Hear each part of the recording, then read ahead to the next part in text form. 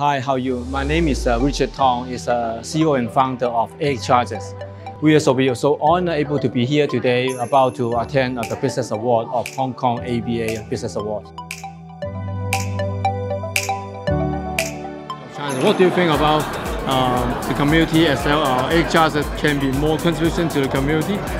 I think it's very innovative, and I think it's going to be a wonderful addition to the highway that the state government is putting together to roll out the stations so where people can get their cars charged.